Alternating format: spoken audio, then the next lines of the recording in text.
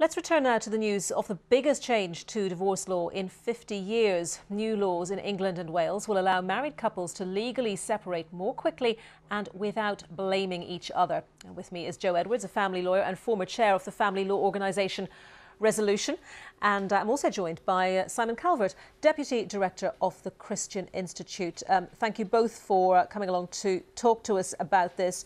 Joe, first of all to you, this is something that Resolution has been campaigning for a very long time.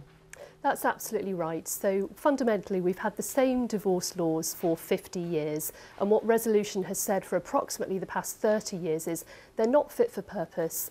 In fact, they're creating conflict from the get-go. They're pitting couples against each other in this, just looking at all the recrimination, all the blame. And so, in effect, couples either have to assert that one of them has committed adultery or there has been unreasonable behaviour. And if not, they have to wait for a period of at least 2 years separation to elapse, so that they can then prove to the court's satisfaction that their marriage has broken down irretrievably. Is this a rebalancing in your opinion, or does it make divorce potentially too easy? It's a rebalancing, and I've seen lots of headlines this morning suggesting this is about divorce on demand, that this is making divorce easy. That's absolutely not the case. So, as I've said already, at the moment the current law creates conflict from the get-go. If anything, the proposals which have been put forward today by government, which are for a minimum period of 6 months from notifying that the marriage is broken down to being entitled to a decree of divorce, will take longer than some of our quickest undefended divorces at present. So most of the couples I see, and I've been practicing for 20 years in this area, they're shocked to come in and discover that they have to apportion blame, or if not, they have to wait for 2 years. It's simply not what they want. Simon, to you on this point, what do you make of what Joe's been saying? If couples are sort of almost being funneled down this road of having to talk up the blame and the acrimony, that's surely not a good thing. I don't think that's the case. I don't think that the process of divorce causes acrimony. I think that acrimony leads to divorce. And one of the elements of a divorce process which creates the most acrimony is the arrangements over property and care of children. And none of that is being changed by this.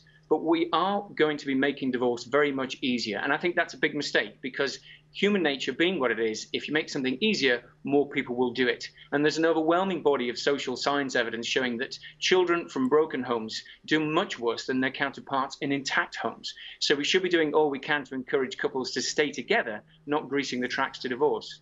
If a couple is going to separate and divorce anyway, if they can do so, picking up on that point about acrimony, doesn't that create a better basis for their ongoing parenting relationship in the case where children are involved, and potentially create a better set of circumstances for the children of that dissolved marriage?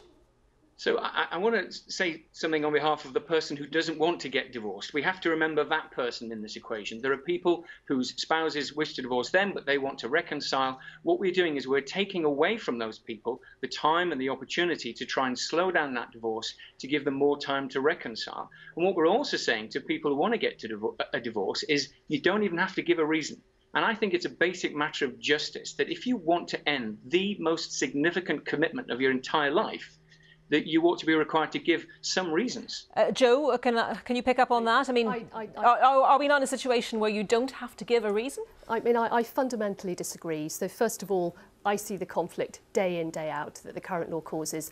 The best proof is in those who have been through the process themselves. And I've seen multiple tweets, comments on social media this morning from people, including celebrities who've been through the process, who say it's just horrific. And it meant that the conversations about children and finances were very, very difficult. And we're not moving to a system of divorce on demand. One's seen cases like Tinny Owens last year. Can it be right that one says to somebody trapped in an unhappy marriage, you have to stay put in that marriage? Fundamentally, it can't be. It takes two people to stay in a marriage and to stay happy. So I absolutely support saving savable marriages. That has got to be any policy that the government looks at. But equally, where a decision has been made that a marriage has broken down irretrievably, a couple should be able to exit in a dignified way. And if only one of them feels that the marriage is broken down, they should still be able to do that. And there will be protections around ensuring that they're not exiting without financial finances being looked at, etc., etc. But fundamentally, that couple or that individual should be entitled to their decree of divorce. Jo, just picking up on the point that Simon made, though, he, I think, is correct me if I'm wrong, Simon, you're saying that in some instances, because this process will be contracted, if you like, will be much faster, there won't be the opportunity and the time perhaps for a couple maybe to salvage the relationship. But that's fundamentally not right, because at the moment, as I've mentioned, the process can be quicker than is being advocated. So the quickest divorces I do at the moment take only 4 or 5 months where they are undefended. So the whole point of having this period of a minimum period of 6 months is precisely that a couple can stop, they can reflect, they can take stock. They will be signposted to counselling services. They will be signposted to understanding more about arrangements for children and about finances. So there will be that period of time that they can reflect. Let me get Simon's response to all of that. And do you think that after,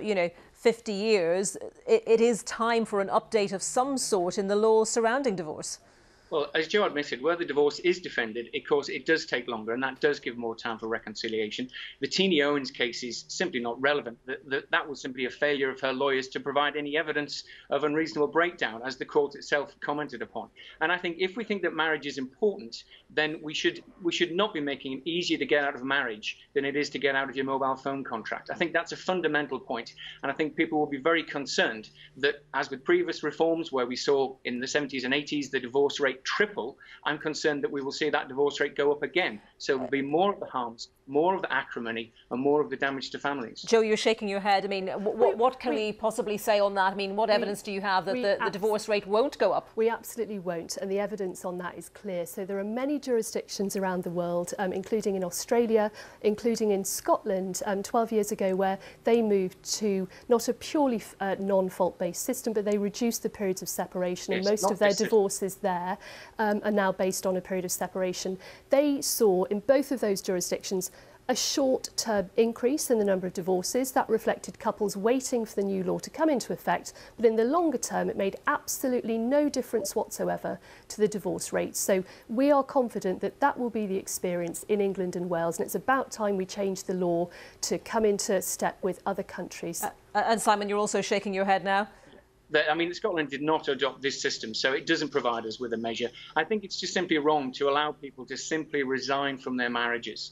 We have to reflect the significance and importance of the marriage commitment by requiring people to provide evidence for why the marriage should end. We have to give people time so that they can reconcile, as many people do during the divorce process. Many people decide, actually, we're going to make it work. And we need to be looking at, instead of spending all of our time thinking about ways of making divorce easier, we should be spending our time thinking about ways of encouraging couples to keep their marriage promises and to stay together.